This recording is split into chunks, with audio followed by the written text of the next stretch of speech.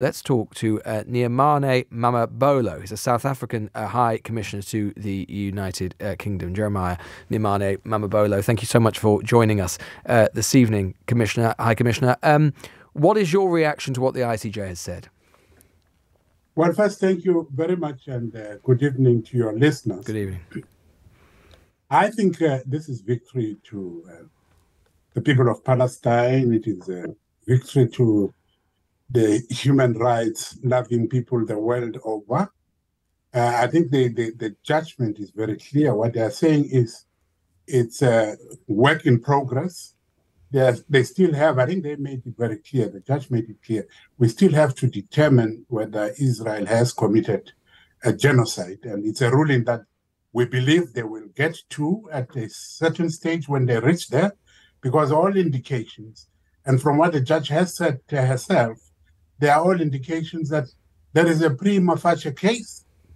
We are moving in that direction, and we have no doubt that indeed the ultimate conclusion of the court would be that there is genocide that is being committed. Look, you can't say otherwise. You have a situation where the Israeli, it has been proven that they are denying deliberately water, the food, they are massacring people. There is actually no safe place in the whole of Gaza. But High Commissioner, if the court, yes. High Commissioner, apologies for interrupting, but if High Commissioner, if the court was so convinced that the genocide were taking place, surely they would have been more willing to order a ceasefire immediately, which they have not done. No. As the judge was saying, it's a matter they haven't reached that, and they have not pronounced themselves on that. So they still have to sit and discuss those issues and weigh all the facts. But what is a victory to all the human rights loving people is that you do have a case. Remember, the Israeli wanted the case thrown out immediately. And the court says, no, we can't do that. There is a prima facie case. And therefore, we are going to be taking these interim measures, which they took. If they didn't think there is something to be looked into, they wouldn't have even gone into that direction. They would have immediately dismissed the U.S. State Department has said that the ICJ's provisional rulings are in line with their own view that, quotes, Israel has the right to take action to ensure the terrorist attacks of October the 7th cannot be repeated in accordance with international law. I mean, I'm assuming that you would agree that Israel must and indeed should do something to ensure that its borders and that its citizens are not threatened again. Well, South Africa's position has always been clear that, look, as far as we are concerned, we have never said kidnapping of people, whether they're Israeli or Palestinians, it can be a justifiable way of waging a struggle. And so we have never said we are against Israel or we're fighting the measures they are taking. What we are fighting, whether it is committed by the Israel or any other person, is the deliberate acts of what we believe is genocide. In fact, we have a strong case to believe that this is an attempt to actually wipe out ethnic cleansing, if you like, of the Palestinians. And the statements of the Israeli leaders amounts to that. You have the Minister of Defense who says, oh, we're dealing with animals.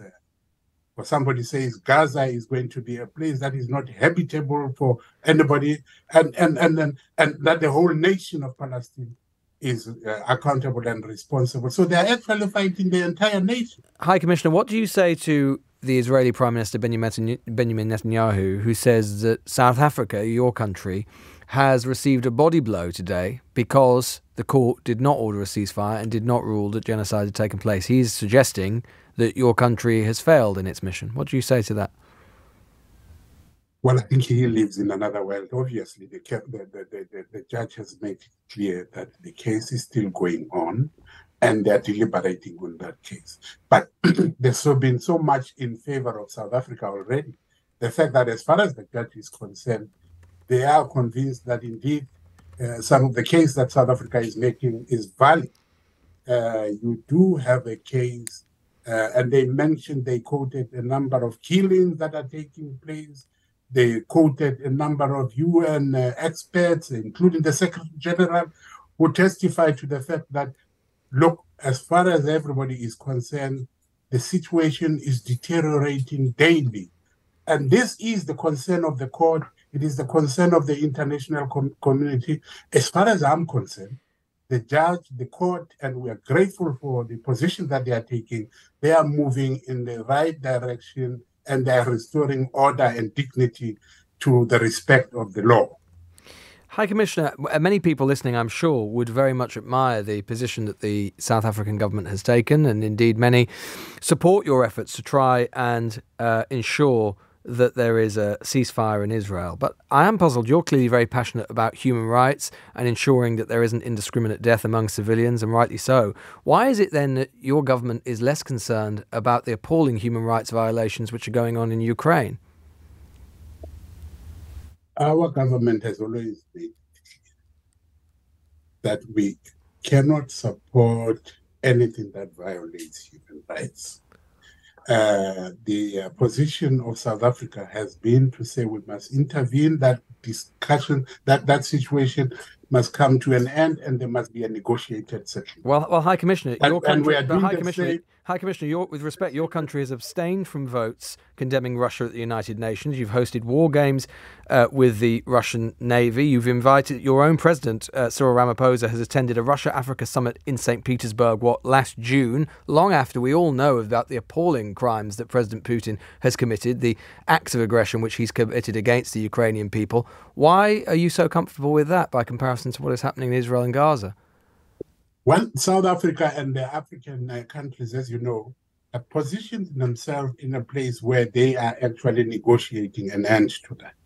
And as you know, our president led a delegation that saw both Putin and the Ukrainians to try and find a solution from the African point of view. Look, we have always made it clear that we respect the Charter of the United Nations, and the Charter of the United Nations talks about all this. You cannot support any violation of territorial integrity of any country, and many other issues related to that. So we are very clear where we stand, but we are doing our best to, as we are calling on the Israeli and the Palestinian to find the solutions. We had expected those who have influence on Israel and Palestine to do the same thing, to try and find a solution to the problem. Frankly, High Commissioner, is it not more of a case that there's something slightly more mercenary involved, which is your country has a lucrative relationship with the Russian state and you don't have a particularly lucrative relationship with the Israeli one? That's not to say that I think for a moment your motives are improper with Gaza, and I'm sure you care very much, but you can understand the charge of hypocrisy from some.